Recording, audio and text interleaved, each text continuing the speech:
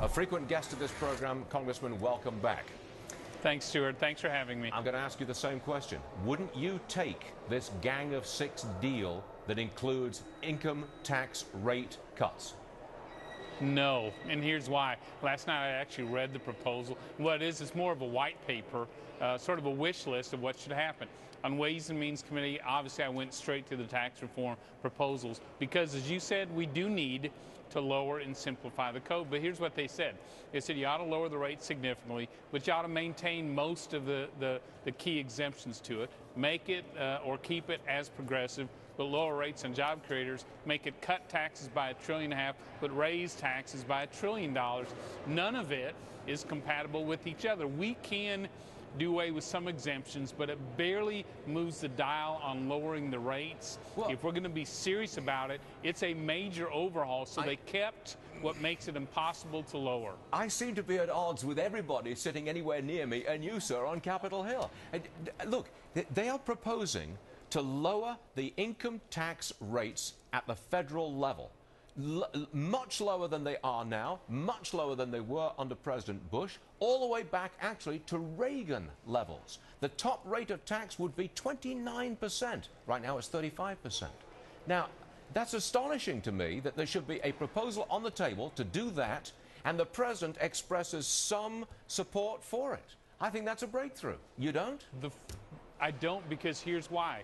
They didn't finish the equation. The first part, you're exactly right. Lowering those rates is significant. But then they said, but let's keep all the exemptions and costs to keep those rates up. It's like saying, let's go on a diet, let's keep your calorie level exactly the same rate. It doesn't work, and that's, I think, what's most disappointing. It's a wish list without the really hard decisions that have to be made if we're going to move the dial and lower those rates. Right. Let me summarize where we are then.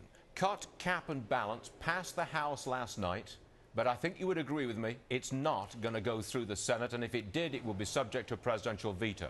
You don't like the Gang of Six plan, you don't like it, you won't support it. You wouldn't support the McConnell plan. So that means you're not in support of any of the three plans that I know of that are on the table.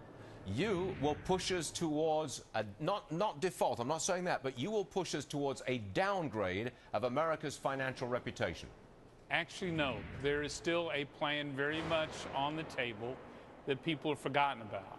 The original proposal from the House Speaker, which is $1 of cuts for every new dollar of borrowing authority, is still the solution today. And if the President will accept $1.5 trillion, then we extend the debt ceiling for that amount. And we keep working on the structural changes that actually avoid the downgrade. My big worry is we're going to avoid default. I'm almost certain of that.